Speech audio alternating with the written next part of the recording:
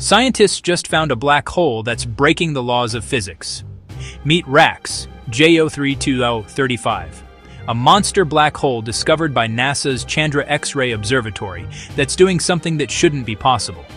This thing was born just 920 million years after the Big Bang.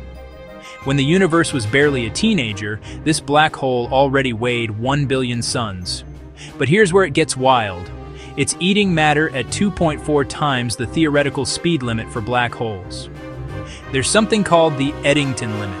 It's the balance between a black hole's gravity pulling matter in and its radiation pressure blasting matter away. When a black hole feeds too fast, its own energy should blow away its food supply and stop the feast.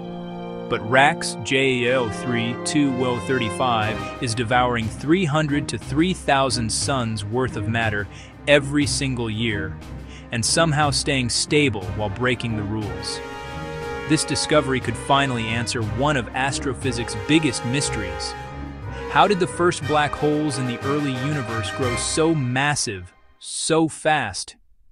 Turns out, super Eddington black holes might be way more common in the ancient cosmos than we ever thought.